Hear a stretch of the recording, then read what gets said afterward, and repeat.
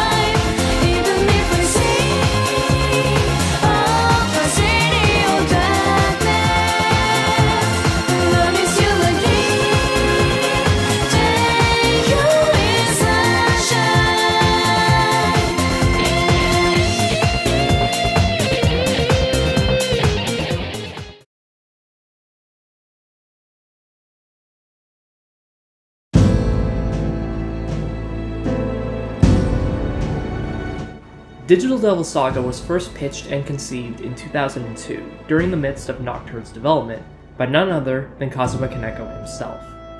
Going under the development title New Goddess, Digital Devil Saga was meant to once again broaden the appeal of SMT to even more fans than Nocturne did, while staying with the series' roots. To keep the roots of SMT intact, old staff members were brought into the project. In particular, Katsura Hoshino returned, the director of Nocturne and future director of Persona 3, 4, and 5, along with Makoto Kitano, who was design director. Atlus also wanted to bring in cinematics for the first time in an SMT title, so they brought on a noteworthy anime director Ichiro Itano, who was tasked with storyboarding and character movement choreography. Atlus's staff were still working on Nocturne while all of this was happening, so the team was split into multiple divisions, each in charge of a certain aspect of the game's design. Atlus knew that the battle system in Nocturne would stay, adjusting aspects of the formula used in the mainline entry, and tweaking them to make Digital Devil Saga stand out, and even attempt to incorporate the game's themes and concepts, which were heavily taken from Buddhism and Hinduism, which I'll discuss in a moment. It's worth pointing out that Atlus's ambitions with the project were so large at the time that the team kept facing the issue that they couldn't fit the entire game onto one disc. According to the developers, supposedly, the amount of data in the game's files are twice the overall size of Nocturne's, which seems incredible since the aging PS2 could handle Persona 3 and 4 just fine, and as well as Final Fantasy X, Gran Turismo, and so on, games that are much larger than DDS ended up becoming. While all of this was happening, Kazuma Kaneko was tasked with designing the characters and demons as usual. Originally, Kaneko was instructed to make the main characters all wear tribal uniforms, and add on their Atma tattoo somewhere on their bodies to signify their demonic power. However, it's clear based on the final product, Kaneko inevitably shifted away from the tribal garb and gave each of the main cast normal-esque clothes. The gray uniforms each character of the world had was intentionally brought in to help distinguish the characters' unique colors. Kaneko also added unique elements to each individual member of the main cast, like Gale's hood, Heat's cape, or Argilla's, actually, what is that, a dress? Surf, the main character of the game, is unique compared to other SMT protagonists, in that he can't have his name changed unlike every other one. He was also obviously a silent protagonist and given a mostly stern expression, with few emotional moments to allow characters to project themselves onto the character. Even if it doesn't work, more on that in the story section in both games.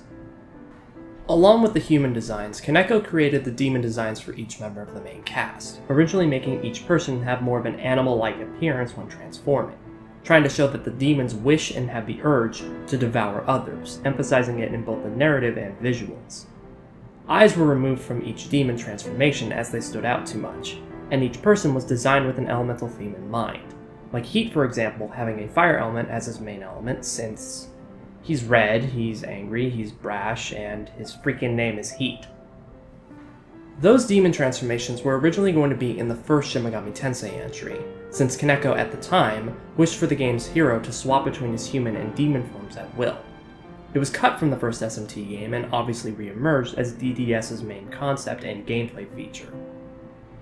As mentioned earlier, the writers took inspiration from Buddhism and Hinduism ideas. Concepts and terms such as karma, atma, and nirvana were crucial to the game's plot points. In fact, they were accurate to the original definitions of the words as well. The game's story was first written by a woman named Yu Godai, a Japanese novelist who was contacted by Atlus in 2000, 2 years prior to the start of DDS's development cycle. She was approached mainly because Atlus wanted to collaborate with her on writing a video game scenario, which was something Godai had never done before. She agreed, and the submitted proposal for Digital Devil Saga was accepted by Atlus, and she moved to Tokyo to help work on the project. To help with writing, Godai received help from Tadashi Satomi, a scriptwriter for Persona 1 and the Persona 2 duology. Godai wrote the story for DDS as if she were writing a novel, dividing it up into chapters, and according to the research I did, Godai only got as far as the first boss fight in the game, because due to conditions she was living in and the fact that she didn't really like living in Tokyo, Godai actually left the project, leaving the remaining story in the hands of Tadashi Satomi. Certain story threads and characters were added after Godai left the project, such as Gale. Godai didn't create the character of Gale, Satomi did. The theme for the story was supposed to be awakening and change, according to Kaneko, when proposing the game's concept to Atlus and the team. This idea originated from the characters and how they slowly changed due to the circumstances of the story. Other than that, though, the game's development is pretty limited. Not even the cutting room floor has much, since it only really has unfinished or early character models, nothing related to extra areas or even dropped cutscenes. If you wish to look at the page yourself, I'll link it, but there really isn't much there that is worth covering. At this point, there's just the English translation and the voice acting to discuss. Well, okay, I lied, because there is another element to this whole tale. Quantum Devil Saga, Avatar Tuner. Quantum Devil Saga was a series of 5 novels released by Yu Godai in 2011 in Japan. It is a retelling of the game's events, but with Godai's own words, meaning that certain things were changed due to how Godai originally envisioned the story playing out. According to the Quantum Devil Saga wiki page, as well as the Megaten Discord, character names were changed, Gale's impact on the story was significantly reduced, Atma names and or avatars were changed as well, and the ending actually stopped with Angel, whose Atma was now named Lucifer, not Harihara. I haven't read the translated novels myself, though I am in the process of doing so as I am writing this script. If anything major ends up popping up, I'll edit it into this section, but I doubt I'll be mentioning it again since I only want to discuss the games, not the novels. Especially since an entire half of the story is completely missing in Godai's version. Now, when it comes to the English release and translation, the two people at Atlus USA, Tom Hewlett and Bill Alexander, spoke with IGN back in February 2005, 2 months leading up to the game's release in the US. They attempted to highlight the game's features without giving too much away, with varying levels of honesty. They also casted famous anime voice actors, including VAs who would end up returning to voice other characters in later Atlus titles. Some of these names include Yuri Lowenthal as Surf, Wendy Lee as Sarah, Crispin Freeman as Heat, Amanda Wynn Lee as Argilla, and Steve Bloom as Gale. Yeah, that's Steve Bloom. And aside from that, Shin Megami Tensei Digital Devil Saga released in July 2004 in Japan, April 2005 in North America, and July 2006 in Europe.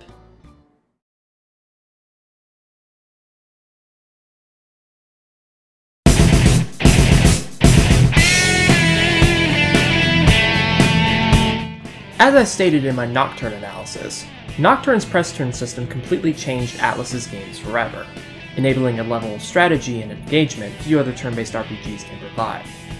Atlus, having struck gold with their previous outing, only needed to tweak the formula in a few ways, ones that will make Digital Devil Saga stand out on its own. Digital Devil Saga's first major distinction from its predecessor is that you were only allowed 3 party members out on the field at all times. You would think that this isn't much of a big deal, but it really is, because one single party member lost means one less press turn, meaning less options for you in battle. The second major distinction is that your party members aren't ones that you recruit, but are rather half-demons, ones who act more like party members in traditional JRPGs. The Embryon all have distinct roles in combat. Surf, being the blank slate with infinite potential that he is able to change his attributes to the player's liking, allowing you to spec into any build you want. Argilla is the mage of the group, and is by far the best healer, fitting her personality as well. Heat charges in with the best strength of the group, Gale is an all-rounder, being good at just about everything but not great, and Cielo having the best agility, fitting with how much of a goof that he is. Compared to other SMT games, this already makes it unique among Atlus titles, but compared to other standard RPGs like, say, Dragon Quest or Final Fantasy, it's nothing special. But aside from those 2 changes, Digital Devil Saga doesn't really have much to say, because it's Nocturne. Again, with a few bells and whistles added. And it's really sad that you can just boil down both DDS games like that, because some of the new features they add are great, with caveats. First, there's the mantra system. Once again, building off the ability to build your character however you want, both DDS games have this mantra system, which allows you to customize each of your party members with whatever abilities you wish. Want to turn Surf into a debuffing support man? Go for it. Want to try and have Argilla focus on hunt skills exclusively? Go for it. Want to attempt to make Heat a magic user? Go for it.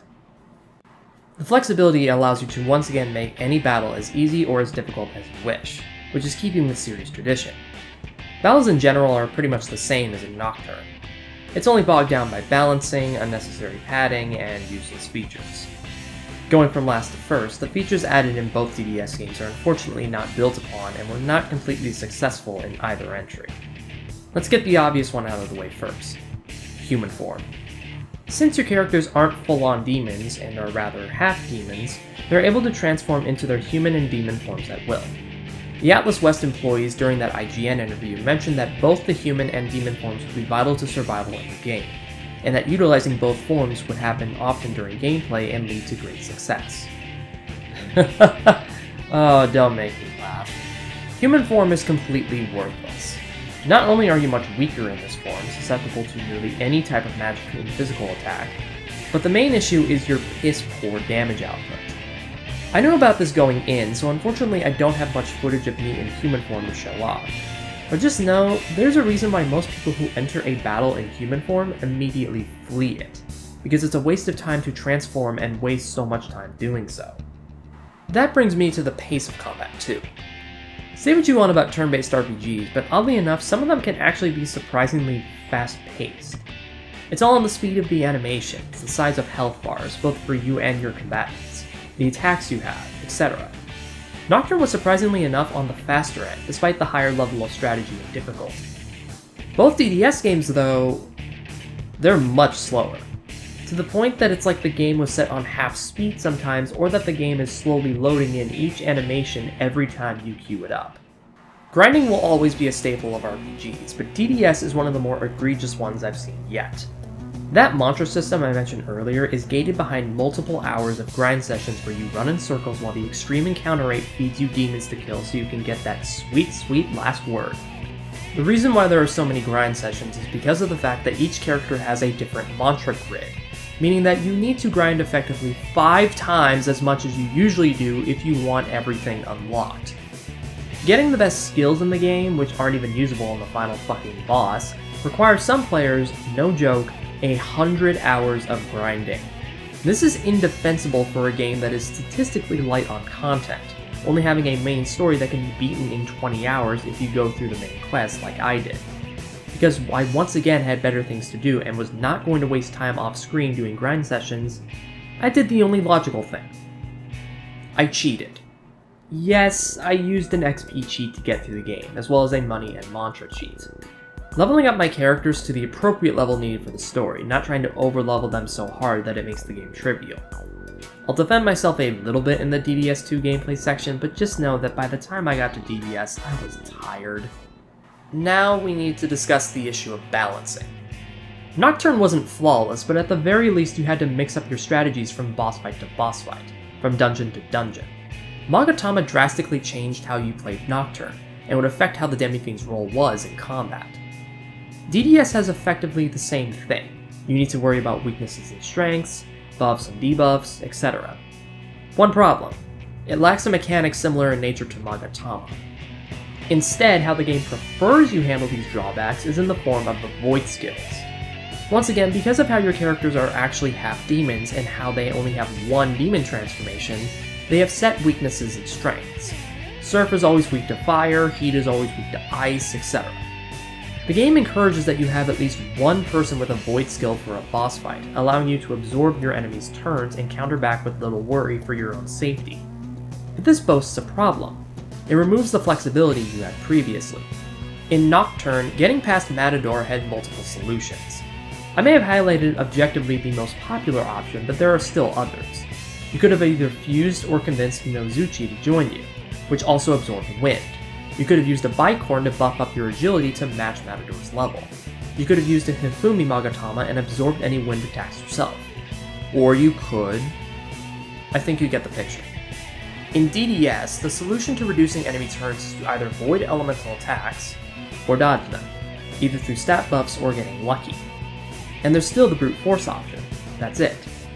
I understand if you wanted to be really cynical, you could boil down all my options from Nocturne I just mentioned into one of those two categories, but you still lack most options. Plus, the issue on the player's end is that there's really only one proper way to play through the game. Nocturne's main build preference was strength. If you had a strength build on the Demi-Fiend, it made the mid to late game much easier and much more bearable. By that point, most enemies and bosses have few elemental weaknesses, and the only ones that do are very specific, meaning that it was much easier to either fuse or convince a demon that had that specific elemental property to help you. In DDS, the tables are flipped. Now magic is the superior option, to the point that physical builds are so bad that heat was dropped the second I got Gale, and I never put him back in my party unless it was required, which it wasn't. Dumping 90% of your stat points into magic makes the game trivial. Argilla being the first party member you get makes it doubly so. And with Gale and Cielo having decent enough magic stats as well, you were never at a loss when it came to power. There's a reason why most of my footage has Argilla and Surf in it, even though you can take both of them out at any point in the game. Them and Gale were all I needed to get through it. There's little strategy involved when the 3 best party members are given to you instead of earned. And now comes the difficulty discussion.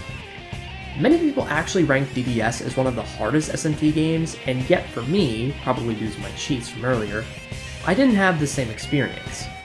I did hit 2 walls in the form of Janana's boss and Bat's second boss fight, but both passed relatively quickly. In fact, I didn't even die to Janana, and only died to Bat once before realizing what I needed to do. DDS in general just isn't as good of a game combat-wise compared to its predecessor.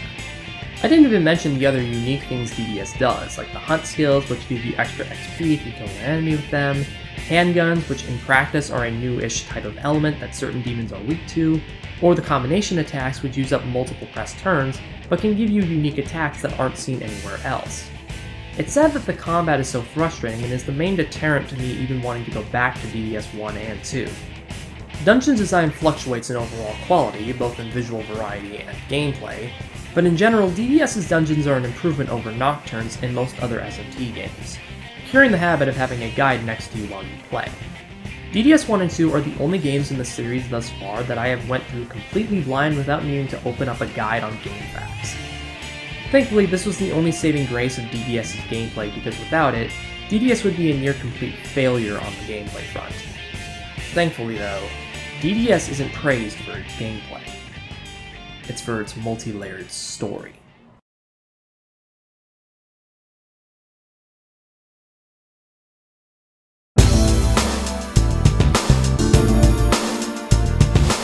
Unlike Atlus's previous venture, Digital Devil Saga thrusts players right into the narrative with a pretty confusing opening that gives you no time to breathe.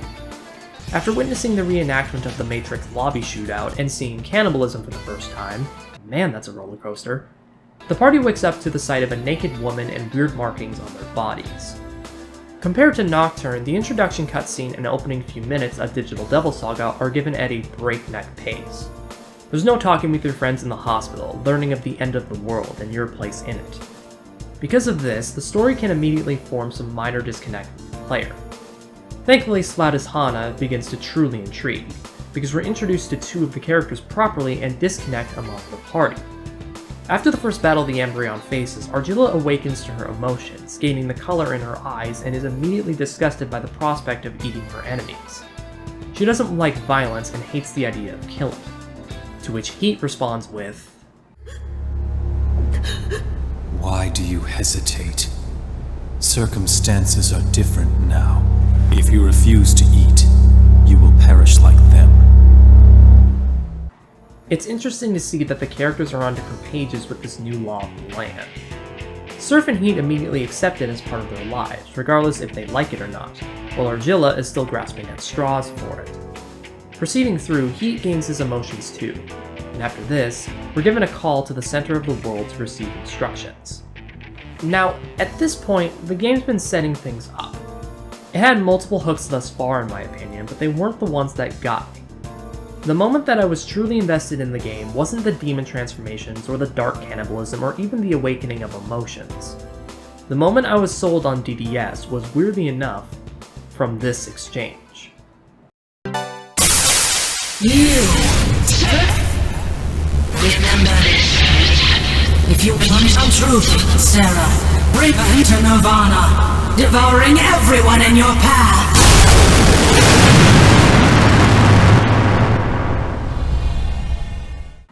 After this moment, I felt like there was something intriguing here. Unfortunately, the game becomes very standard in regards to its plot structure. Basically, the entire game's premise is conquering the other tribes until you're king of the hill. And after you conquer all the tribes, you can finally enter into the giant Karma Temple, climb to the top, and reach Nirvana, which is the vague ultimate goal of DDS 1. Unfortunately, this is as far as the game goes in terms of plot. Many people have criticized DDS 1 for having the depth of a puddle in terms of its narrative, and it's not hard to see why. Conquering these tribes is all that there is in the first game, and there aren't any detours that change your goal. Along with that first criticism, the other is a much bigger issue. The story raises more questions than answers, and many of them aren't even answered at all in this first entry. The reason is something kind of frustrating. All the game's questions were to be answered in the sequel that would come regardless of the reception of DDS 1. This decision makes the first game feel lacking in terms of meat on its bones. Because of this split, many players probably felt frustrated with the first game because it didn't feel complete.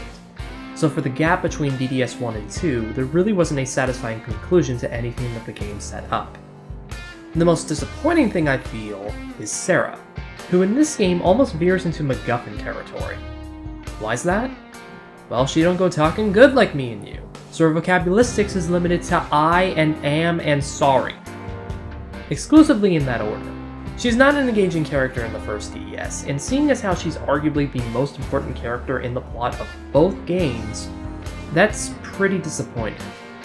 There's aspects of the plot to be praised, and I'll get to that in a second, but just know that DDS 1's story is frustratingly simple when you think about it, especially compared to the complexity of Part 2.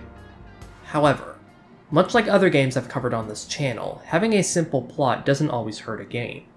Tales of Xillia is my favorite Tales game at the moment, and that game's plot is very simple, even with its twists and turns. But remember why I love Tales of Xillia. Its characters. DDS is no different.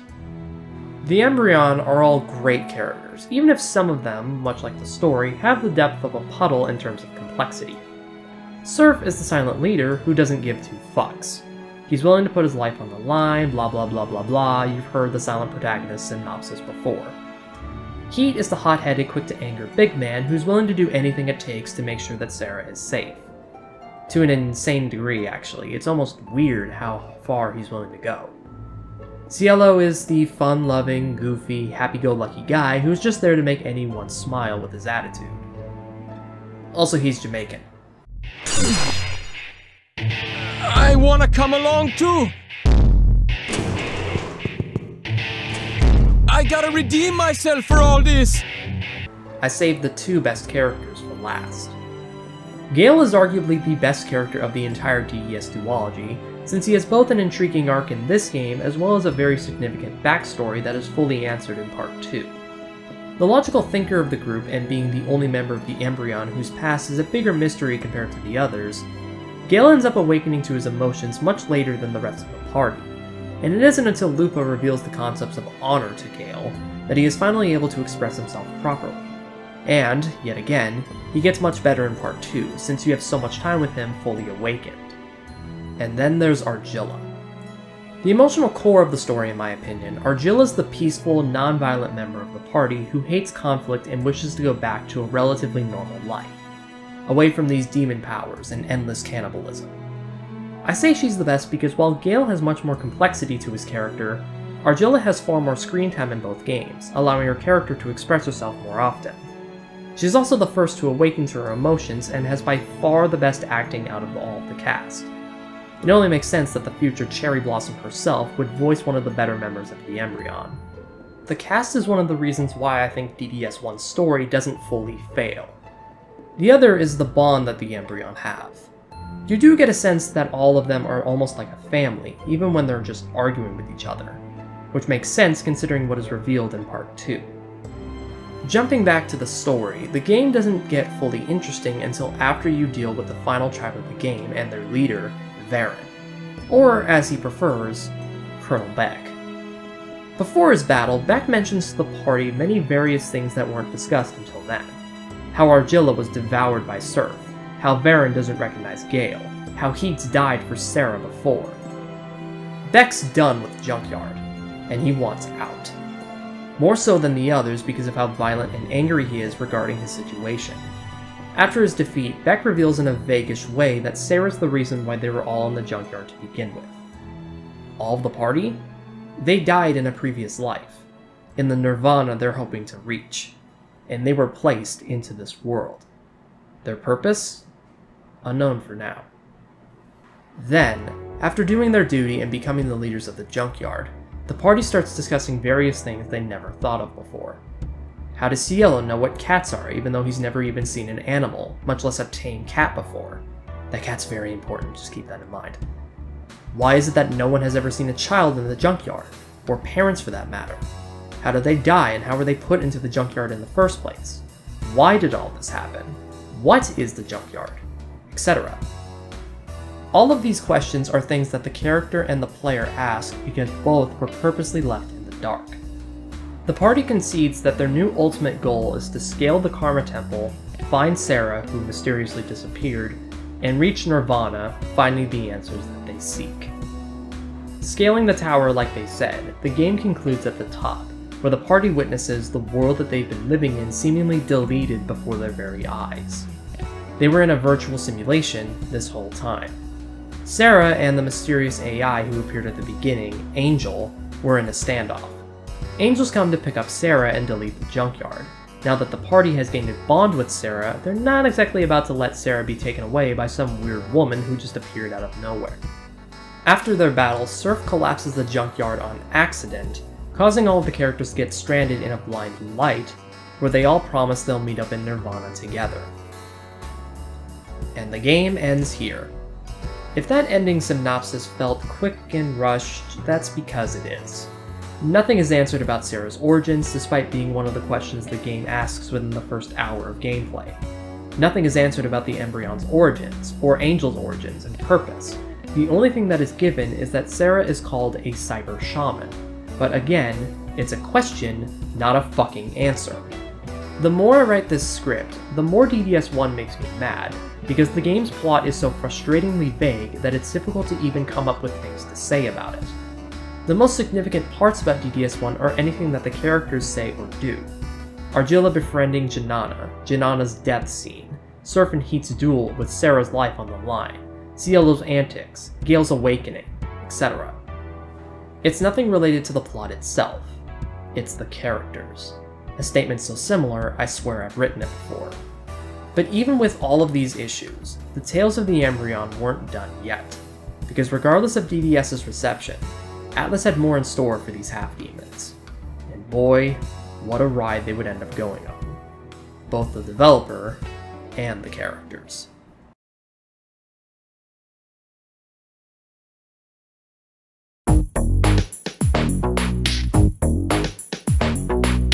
So going into this analysis, I was under the assumption that Digital Devil Saga 2 was created alongside Digital Devil Saga 1. Seeing as how both games were very similar in terms of gameplay and dungeon design, and even plot structure, they didn't need to change much, and the story could be developed at a more natural rate with time instead of rushing it out the door when it wasn't ready. Nope! Do you want to know how long it took Atlus to make Digital Devil Saga 2? Do you want to know how long it took Atlus to make a 20-hour-long RPG complete with twists and turns, plot revelations, and a proper mindfuck ending? You'll want to sit down for this. 6 months. It took Atlus 6 months to make Digital Devil Saga 2. Starting development immediately after the release of the first game, there is so little history on the development of this game that there's only one paragraph on Wikipedia. And there are so few articles on DDS2 that I literally can only reiterate what the page on Wikipedia says. That Atlus wished to answer all the questions that the first game left, while expanding on the systems that the first game introduced. Atlus wished to also make the game smoother and allow for faster motion for battles and cutscenes. Tadashi Satomi, the co-writer for Digital Devil Saga 1 and lead writer for Digital Devil Saga 2, described the real world, or Nirvana as you will, as being inspired by, quote, the frequent reporting of natural disasters and outbreaks of diseases around the world.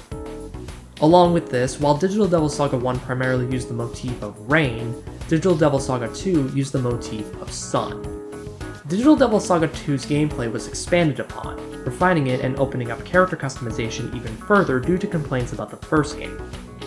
And that's really all that's known about Digital Devil Saga 2's development.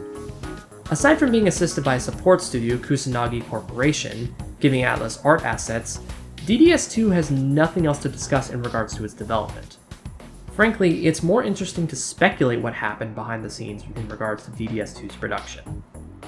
Was the story thought up on the fly, or was it completed prior to DDS1's release and the team really just split everything up? Were there budgetary limitations? Was anyone cut from the team when DDS2 began production? Regardless, it's an accomplishment that DDS2 came out at all, considering that the dev cycle was nearly 6 months. There were minimal changes to gameplay, and the biggest addition was to the story, which got its proper conclusion.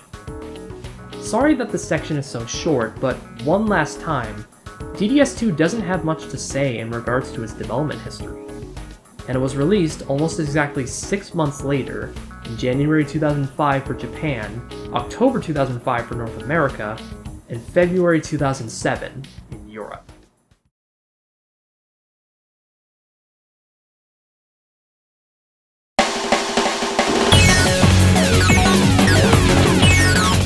Digital Devil Saga 2's gameplay, much like the first, is just Nocturne again. It's the same game again with minor tweaks. Starting with the customization, Atlus retained the mantra system from DDS1, but now there's an extra addition in the form of rings. These rings give the party stat increases and bonuses. The rings in question can also give you bonuses like reflecting magic or giving auto skills when a battle starts. Each ring also has gems you can slot in that give you even more stats to improve your characters even further. However, you cannot replace a gem without destroying it, meaning you need to commit to a gem and ring when you put one on. Unfortunately, during my playthrough, I didn't use the rings that much due to reasons I had mentioned in the previous gameplay section. Gaining rings is required from either buying them from vendors, finding them in chests, or defeating optional bosses, with the best rings and more unique ones being acquired from those bosses. This creates a feedback loop of going out and doing the optional content so you can get these options for your characters. I like the system, but I do feel like it's ever so slightly unnecessary because of the game's difficulty, which I'll get to later.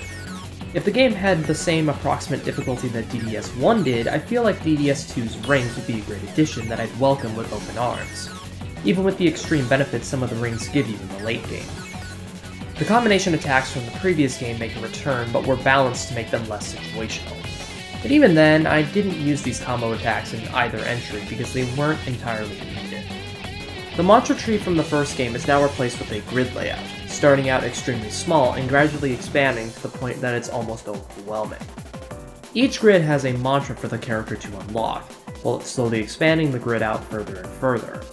There are also these open nodes that contain what's known as esoteric mantra. These esoteric mantras can either contain very powerful skills or have party-wide stat buffs. However, its appearance is very intimidating and awkward compared to the straight lines of DDS1.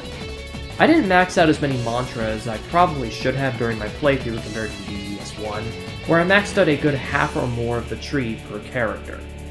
At the very least, the grid doesn't require you to restart from the beginning of one tree to unlock a good skill like the first game did. And DDS2 did give the player many options to allow one to gain money and Atma points easily. The Rich Ring allows for one to gain a lot of Maka very quickly, and with the cells you find around the world in chests, you'll be swimming in money by the end of the game. And the hunt skills from the first game return, but are much easier to acquire, and can be stacked to gain even more points to max mantras quickly, especially by the end game.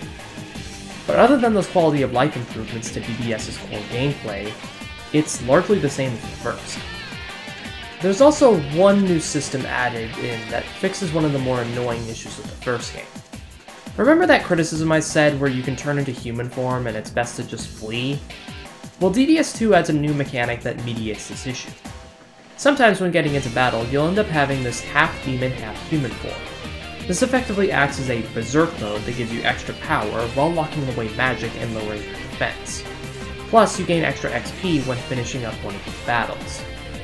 Adding this new feature was such a nice addition.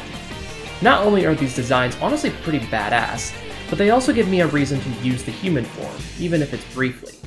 I never backed away from these fights since I wanted to win them and gain the extra experience. They happen frequently enough that it's nice when they show up, but it's not shoved down your throat as often as you might think.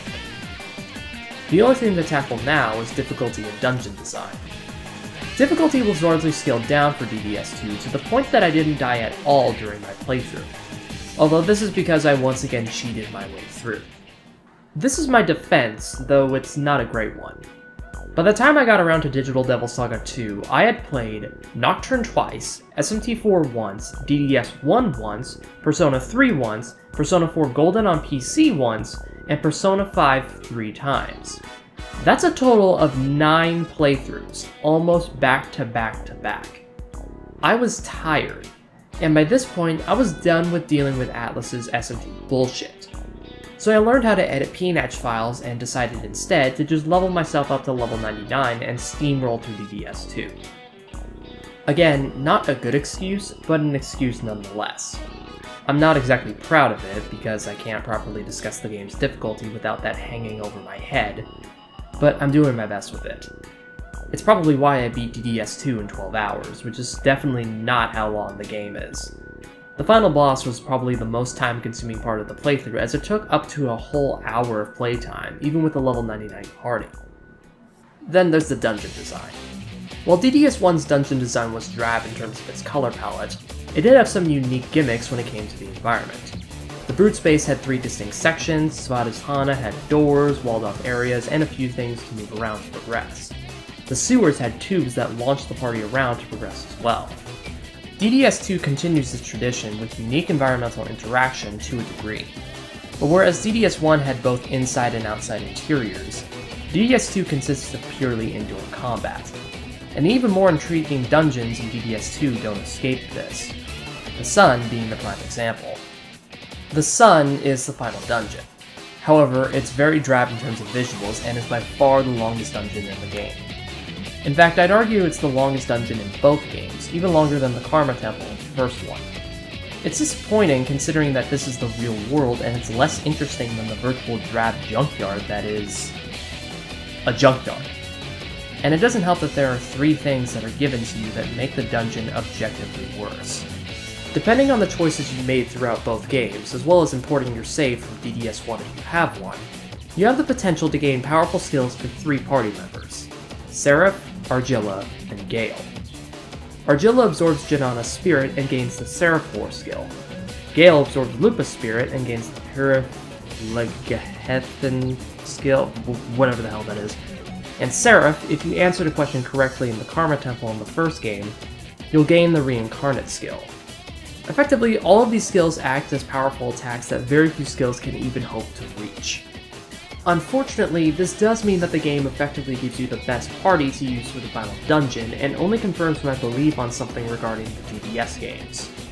The game gives you the best party way too early on. Surf in DDS1 could be built however you want, meaning he could be unstoppable way too early on and turn the game into easy mode. Argilla, having the highest magic stat of both games, means she is always useful in any situation. And the game frankly handicaps you when she's taken away in DDS 1 and 2 for certain sections. Gale having the best overall stats means that he's a good choice to have as a backup for any situation, be it physical, magic, or support. So, with a mostly similar gameplay loop, and minimal changes to the first game's flawed design, both in combat and dungeon design, that leaves one thing for DDS2 to get right: the story.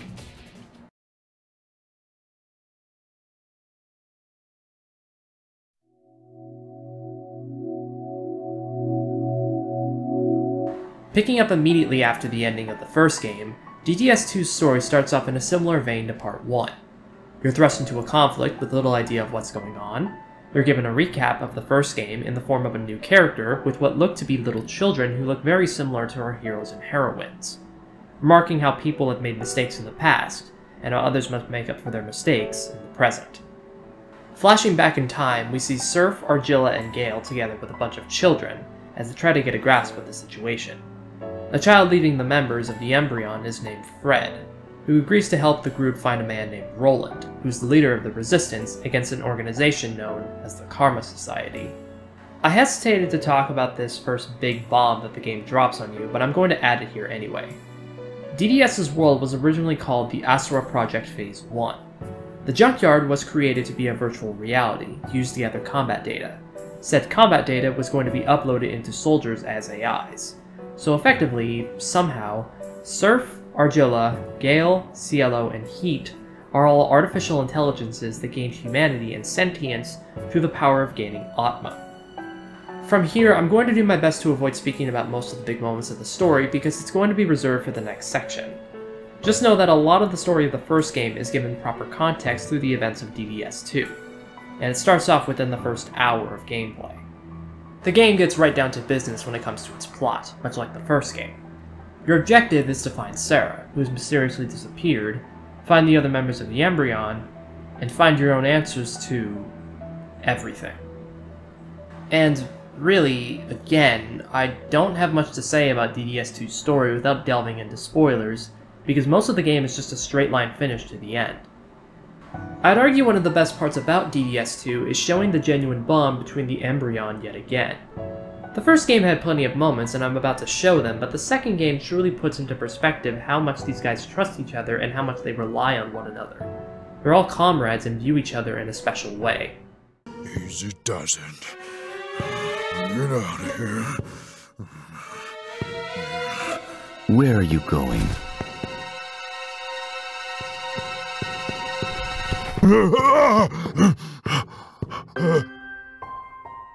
Surf?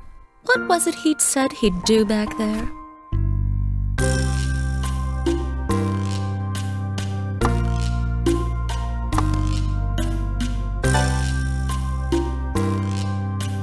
Yep. We'll tear you apart, you fat freak! Well, it looks like Bat got away. We will meet him again. He is strong.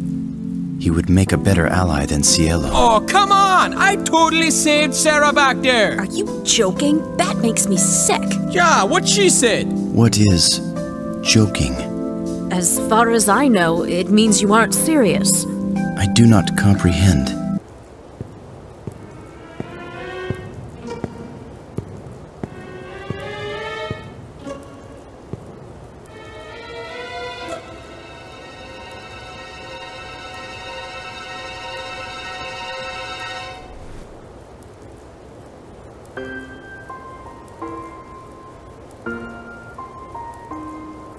Okay, this seriously won't work. Why is that? Obviously, Sarah isn't this tall, her hair is way different, and her arms ain't that thick. Oh! Well, excuse me. Do you realize we could share the same fate as them? We all hate, we all fight, we all devour just to survive. But eventually we'll die. I couldn't defend myself. We aren't any different from him. What's the point then? Why live like this? Why are we even alive? Sir, tell me. Exactly. Knowing the truth wouldn't change anything. Who cares about this stupid world? So what if we died? Forget all that crap. Look at what all of us have become. We're comrades. Then there's nothing to debate. Well, I mean that, you can't be a comrade alone. That's ridiculous. Comments? Scale of 1 to 10, I give it a 3. But all in all, I'd have to say that it's still pretty good for a hot-headed jerk, ja? Maybe if you spoke up a bit more.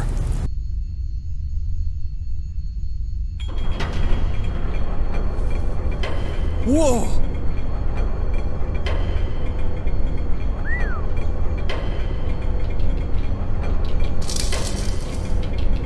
You read my will to open the gate as a signal. You're quite the clever one, aren't you, Roland? You're hard to please. You got a point.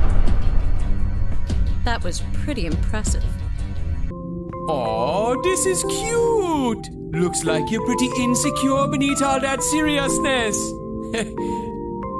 You can't be reasoning with God, bro. Maybe I could show him some jamming Latin rhythm, yeah? Oh yeah, baby. Dig it? I'm sure you would only anger him. Really? Then why don't we see which one of us can convince God first? Agreed. This is also where I awkwardly segment into discussing the music for both games. As you likely have noticed, I didn't point out Shoji Meguro's work during DDS1, and that's because, and please don't kill me, the DDS duology has one of, if not the weakest song selection of Shoji Meguro's entire career. No offense to the man, I know the quality of his work, he makes great music, but the DDS games just didn't do it for me. Nocturne's tracks were all unique, fit each area, and generally stood out, and the later Persona games were all excellent soundtracks, all 3 of them being added to my Spotify. But DDS's only few tracks that resonated were the opening intros, Mladhara,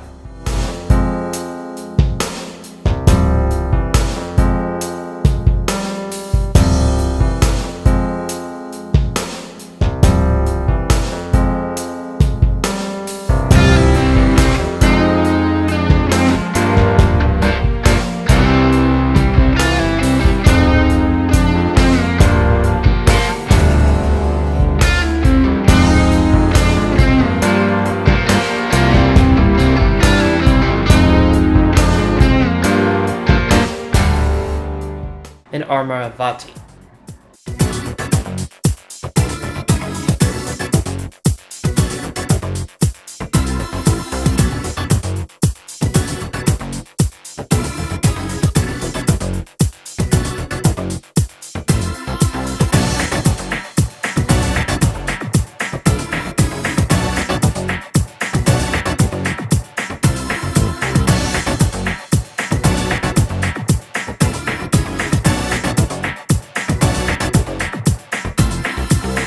I don't know what it is about the game's OST that just doesn't seem to truly work, but it just doesn't to me.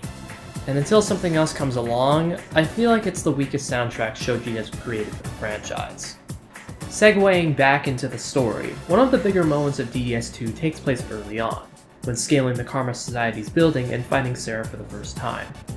After all the struggling, Heat comes out of nowhere and is swayed to the Karma Society's side after being persuaded that it will protect Sarah, but also due to learning his origins. And from here, we're introduced and reintroduced to our main antagonist, Madame Cuvier and Jenna Angel, respectively.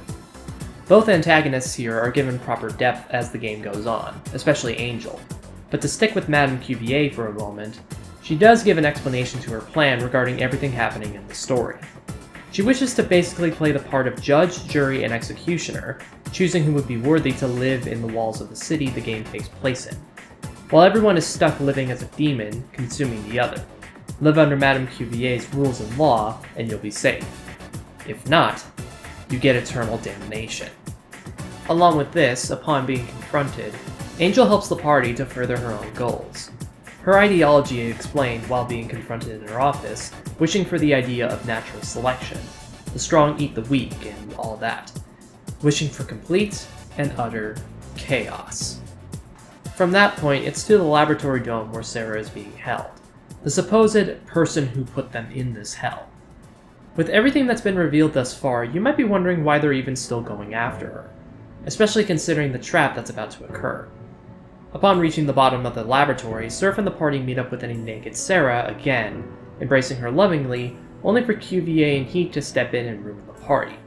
Heat, by Cuvier's orders, runs forward to push Sarah into making an ultimatum decision: stand down and help her, or let Heat kill the party. To which Heat runs forward, and Surf gets stabbed. This event causes a shift in the world. A huge earthquake begins rumbling through the city, and God, because of course he was involved in this, ends up slowly devouring the planet. The reasons for this are due to Sarah and her reaction to Surf's death. After this, shit hits the fan yet again, more stuff happens, the party gets separated due to a giant demon, Sarah gets her half-demon powers and learns that Surf is still alive somehow, and they travel back to the laboratory to get him back. Okay, finally, I blaze through the story. I can finally get to the real meat of this probably hour and a half or so analysis. Now that we're at the halfway point, we need to talk about the twist.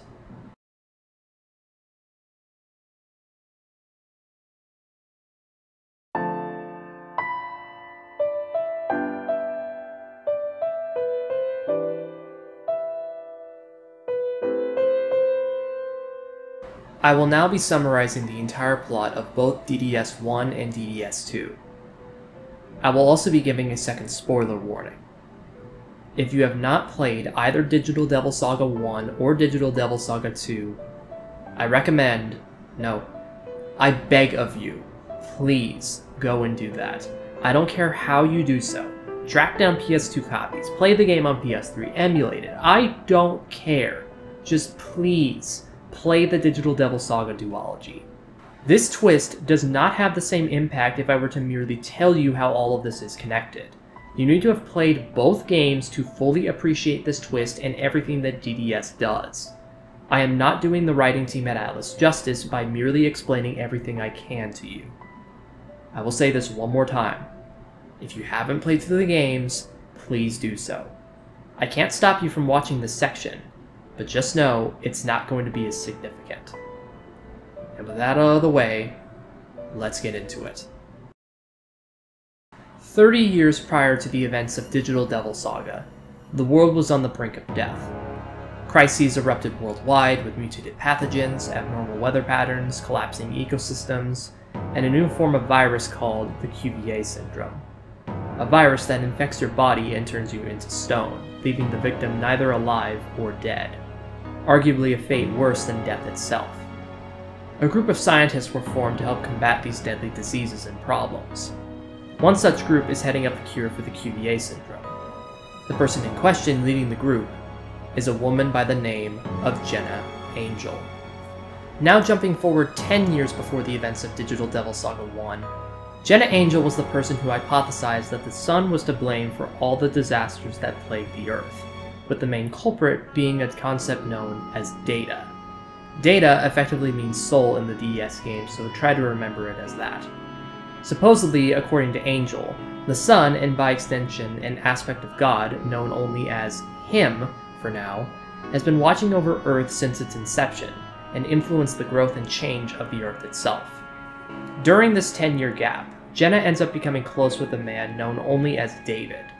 David being a member of Jenna's science team researching everything. She slowly grew feelings for him, but sadly, David contracted the Cuvier syndrome and was slowly dying.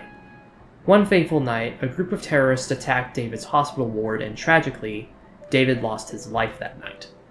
But before he died, lying in Jenna's arms, humming the same song that Sarah sings, he begged Jenna not to hate these people. But, of course, this didn't happen, and Jenna became the spiteful person we see in the game because of this event. All the murder, all the violence, all the betrayal, it was because of losing David. Jumping forward yet again, we're now at a 5-year gap. By this point, the Karma Society has been formed, and Madame Cuvier was at the helm, authorizing her people to conduct experiments.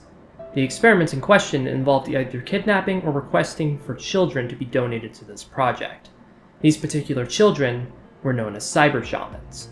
The title of Cyber Shamans were given due to their innate ability to be able to speak and transfer data to and from God. However, these people were few and far between, and as we know, there's only 19 of them in the DDS universe, and there aren't any known Cyber Shamans in the world of DDS, at least ones that are still alive. Well, maybe except for 2. One of those Cyber Shamans was a girl by the name of Seraphita, or Sarah for short. The daughter of Jenna Angel, who was spawned of Jenna's own sperm and egg, making Angel both the mother and father. Sarah was born with the innate ability to be able to communicate with God, and from a young age was experimented on by the Karma Society to gain knowledge on God, how to stop him, cure the Cuvier syndrome, and potentially harness his power. To help deal with all this testing, the Karma Society has multiple scientists involved with the project rather than Jenna's small team years prior. And the big player here, yet another lead scientist, was a man by the name of Surf Sheffield. Under his wing, helping him, is his assistant Argilla and Heat. Now, you might think that this is where all the characters, minus Sarah, begin to bond, which would explain their relationship at the start of DDS1. But in fact, that's incorrect, and we see just how different everything is with this opening flashback.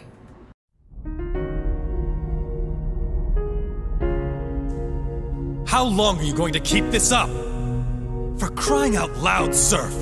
She can't even live without that fluid! That's why you'll never surpass me. Since when did people start expecting science to be humane? To study the body, you cut it open. To study the mind, you isolate it by crushing the heart. Historically, that's how science has advanced. Surf isn't a good person. He's very cold, calculating, only focused on his own selfish goals, and Heat is clearly very open about disagreeing with that behavior. But it doesn't matter. Sarah is very fond of Surf and how kind and friendly he is, or at least how he pretends to be around her. Meanwhile, Heat actively makes her afraid, despite his want for Sarah to be happy and safe. The experiments continue for quite some time, long enough to the point that Sarah has begun to rapidly age. It's unclear whether or not her body just ages or if it's also her mind, but I believe that she's around the age of 6 or 7 before rapidly aging. Along with this, she has extreme mental and physical stress due to the nature of these experiments and the stress-speaking God puts on her. As a result, as a way to relieve said stress, Sarah, somehow, I don't know how, created a virtual reality, one that acted as a personal paradise, where all of her friends could live together and have fun times. The people in question in this place were Surf, Sarah, obviously, Heat, Argilla, and another cyber shaman named Cielo. We aren't given any information about Cielo in either game. All that we do know is that he supposedly is a cyber shaman, and presumably got close to Sarah during all of the experiments. This virtual reality Sarah created also just so happens to have AI programs in them. Specifically, all of her friends are AIs in that world, and they have free will.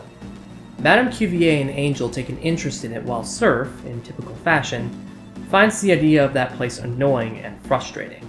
One day, during a visit from one Colonel Beck, Heat objects to the idea of continuing the project further, stating that Sarah's stress is off the charts and that she's rapidly aging. Beck ponders it for a moment and asks Surf if this is a correct statement. Surf, not wanting Heat to ruin his plans, says that nothing is actually wrong. The breaking point came on one of the testing days. Sarah's being hooked up to this giant machine, known as the EGG. On the verge of dying, words are exchanged, and... you know what? I'm just gonna let this play out. Can you hear me, Sarah? Hang in there. We're almost done. That's enough! Don't be a hypocrite. You wanted to learn about God, didn't you? That's why you joined. If Sarah dies, we move on to the next child. If that child dies, we use another. That's how it works. Honestly, we shouldn't be wasting time on trivial arguments. I think we're both better than that. You're really something, you know that? You can't just manipulate people to do whatever the hell you want! Oh, can't I now?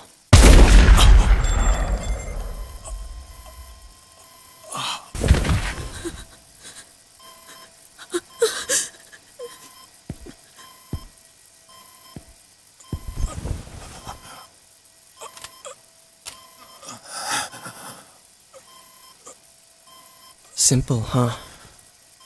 The human heart is a machine. We can predict the outcome of any action.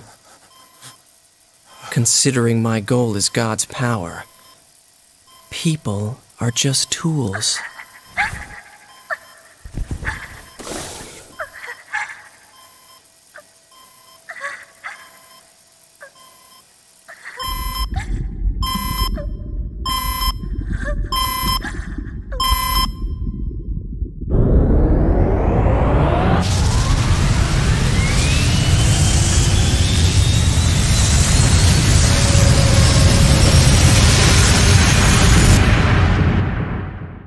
Because of this one event, everyone inside the immediate vicinity was corrupted, Surf being the first. God felt Sarah's sadness and betrayal, and Data flooded the building. Surf Sheffield became a demon, devouring everyone around him. Argilla first, just like Beck said. Eventually, Surf was killed as well.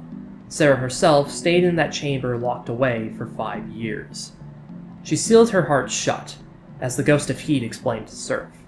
She dreamt for Surf about a long time as well. The Ghost of Heat mentions that Surf's original traits reflect her perception of them. That idea is important, changing perspectives. The virtual reality that Sarah had in her life was now being used by the Karma Society.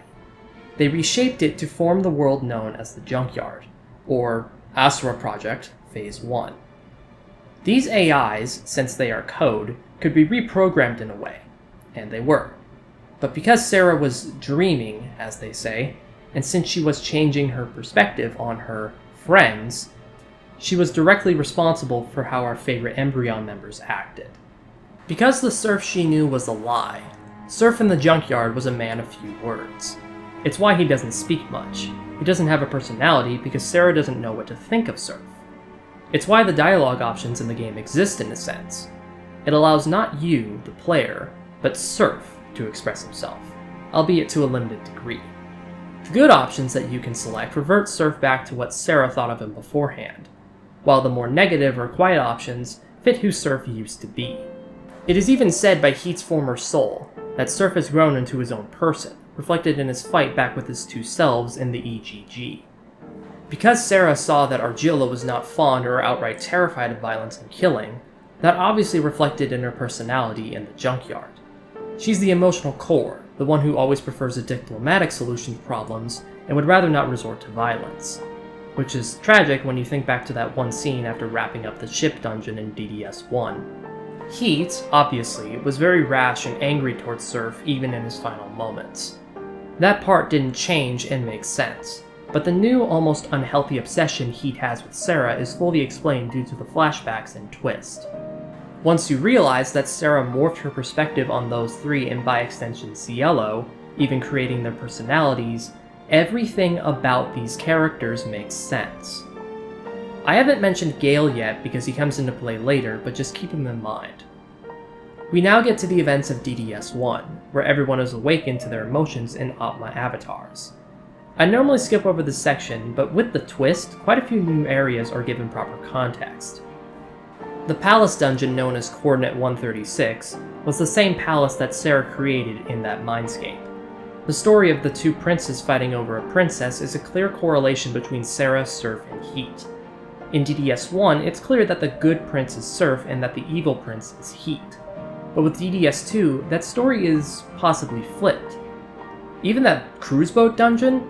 That boat was shown in those flashbacks, and Sarah mentions wanting to go on a boat as well.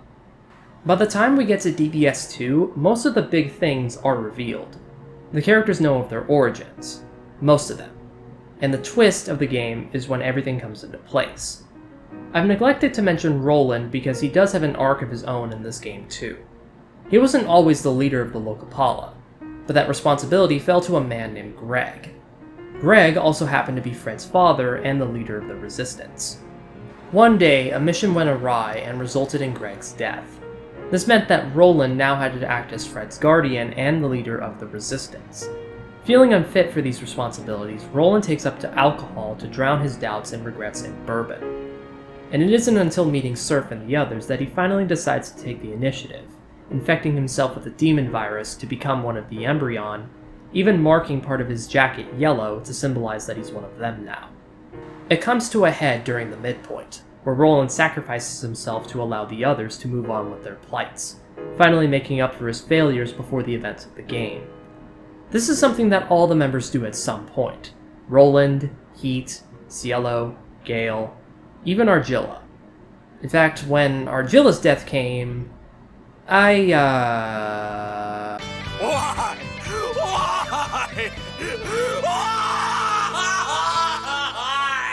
You can't die. It's okay, Dennis. It'll be okay. I put my best equipment on you. What? I dodged 1,000 lightning bolts for your final weapon. Are you fucking serious right now? I level grinded you for hours. You are a dickweed. I took it in stride. Totally. I definitely didn't want to scream and cry. I understand that this is a lot to take in. But there's fucking more. We can now bring our attention to Gale. Unlike the rest of the Embryon, Gale is not a member of the group of scientists under Surf's wing, but is rather the reincarnation of David, Angel's lost love. Gale understands this at some point during DDS2's story, and there are subtle hints, like Gale adjusting his face with his finger, as if he were adjusting glasses despite not having any. Or, the most obvious one, all the visions he sees of Angel in both games. By the time we get to the airport in Part 2, Gale has embraced who he is, though he didn't reveal it to the rest of the party. Confronting Angel, the two broken souls die in each other's arms after a confrontation. A lot of people love Gale due to all of his backstory and his connection to Angel, and I can see why. Again, I'm not doing him justice by summarizing his story in a paragraph or two. By this point in the plot, the remaining members of the Embryon have been fighting and struggling to get to the facility that will allow them to upload their data, or spirits, to the Sun, to stop God from ending all of humanity. Sarah and Surf both end their lives here, and their souls begin the journey. Along the way, the final aspect of their developments truly take place. In a Dragon Ball Z-esque moment, the two fuse together, their minds slowly becoming one, and creating the new existence of the entity called Seraph. Joining Seraph are all the datas of all their friends, including Madame Cuvier, David, and even Angel. The final pieces are in place. Their journey is about to end. Through the existence of Schrödinger, Seraph and the others all work together to understand the truth behind mankind's infinite potential. I didn't mention Schrodinger by name until now because it's kind of difficult to bring them into the picture until the halfway point, since they finally get a speaking role. They've been in the game since the first cutscene, but in the background. Atlas makes a point to mention them, but other than that, they're just in the background observing things. The only time they ever progress the plot in some minor way is allowing Cielo to escape captivity in the first game. And then the second game comes in, and then Schrodinger suddenly has a speaking role, revealing the twist to Seraph. Even Schrodinger has more depth revealed later on after the final boss is defeated. Making their way to the final layer of the sun, Seraph and the gang all confront God in an attempt to convince him to stop his decimation of humanity. Seraph pleads with God in a vain effort, and after saying that she'll take responsibility for humanity's failings, the aspect of God, otherwise known as Brahman, challenges Seraph and the Embryon to one final fight to prove humanity's worth. Defeating Brahman, God is convinced of man's infinite potential, and honors Seraph's request. However, this leads into a situation that's rather sad. The Embryon members all begin the process of reincarnation yet again, their souls leaving to enter new bodies. However, instead, Seraph is gifted with knowledge of God, and as Angel said before, Seraph learns the meaning of life. Schrodinger reveals themselves to be another Seraph from a different universe, and the two Seraphs set off on a journey together to help other Seraphs learn the meaning of life and achieve enlightenment. Okay, that was a lot. Is there anything I missed? Oh yeah, we gotta talk about the main theme and alignments of this game real quick too. It's obvious that one of the main themes of both games is exploring the idea of achieving enlightenment through understanding the meaning of life. DDS1's end goal is about reaching nirvana, which in Buddhism refers to the idea of becoming enlightened and understanding knowledge of the universe, the same thing that happened to the Buddha himself before he died. But one theme I always appreciated and recognized thanks to others is the idea of not letting the past define who you are. This is shown through just about every person in the DDS games. Sir's objectively the biggest offender of this trope, becoming arguably the best character thanks to his growth. But also the other members of the Embryon, and even the antagonists, especially Angel, embodies these themes. And then there's the alignments. You'd think that a game with a set ending wouldn't have any thought of alignments, but there are. DDS has all three alignments, Law, Chaos, and Neutral, embedded into the game in some way, shape, and form. Law is represented by Madame Cuvier, who believes that she's the one and only person who can allow people to live, specifically under the rule of her protection, just like how God is. Angel represents Chaos, wishing for all of humanity to enter a life-or-death struggle every single day, devouring each other until one stands as king of the hill, much like how Lucifer and the Chaos alignment are, and hell, even the Junkyard as a concept. Seraph and the rest of the Embryon all travel to God at the end of this tale to convince him that humanity can live on its own without the help of gods or demons, just like a neutral path. The fact that Atlas even bothered to include these alignments is also astonishing to me, even in a time frame like they had with the set paths and events they ultimately went with. With all of that out of the way, there's nothing left but the end. Finishing up everything, the souls of the Embryon, including Angel and the others, all walk off into the distance of a restored forest. Standing with them is Fred, as an adult, acting as their caretaker, with the final line being arguably the best note to end on for everything, in my opinion. Especially since it feels like their souls are all speaking through and reassuring Fred and the player that everything will be alright. Don't worry, Fred.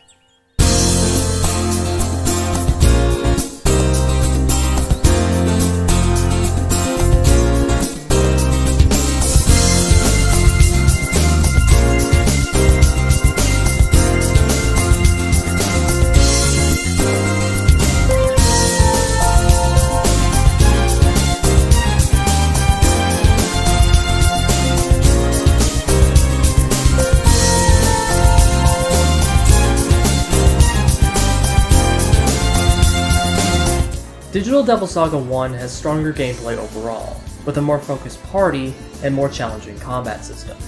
but the story leaves many gaps in its wake, in an effort to set up Part 2. Digital Devil Saga 2 has a stronger narrative presence, with its twist retroactively making the first game completely better, along with fully embracing the themes the games propose. However, gameplay is more of the same, even with quality of life improvements. Judging each Digital Devil Saga on its own terms, I don't think either are successful as an individual product. With all the holes and gaps left by each entry, you can't exactly jump into one or the other without having issues. Individually, they're weak, but together, they make a harmonious whole. Much like forms of media like the Matrix sequels or the Kill Bill movies, Digital Devil Saga is best played with both games in mind, which is why I chose to make this video like I did, critiquing the duology together. And after doing that, mulling over everything Atlus did with this title, the DDS duology has become some of my favorite sets of games ever made. Hell, I'd say it's better than Persona and SMT combined. Yeah, I said it! I didn't think it was possible, with all the issues I suffered during the playthroughs I did. But the games were able to change my mind. I am now a huge fan of the DDS games. I want them to be remastered, but above all else, I want people to experience the Digital Devil Saga duology. Be it for gameplay, story, themes, characters, what have you. Digital Devil Saga is immaculate, and much like the characters we know and love, will live on forever.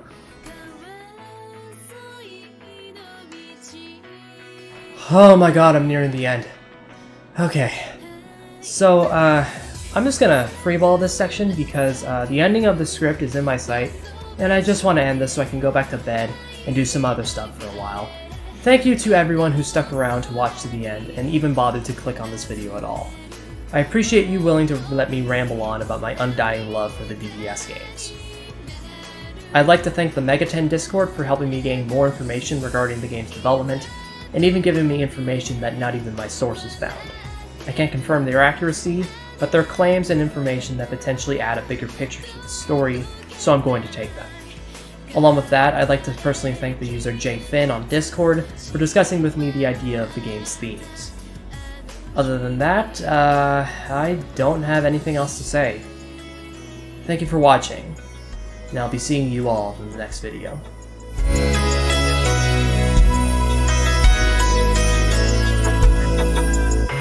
네, 기술되다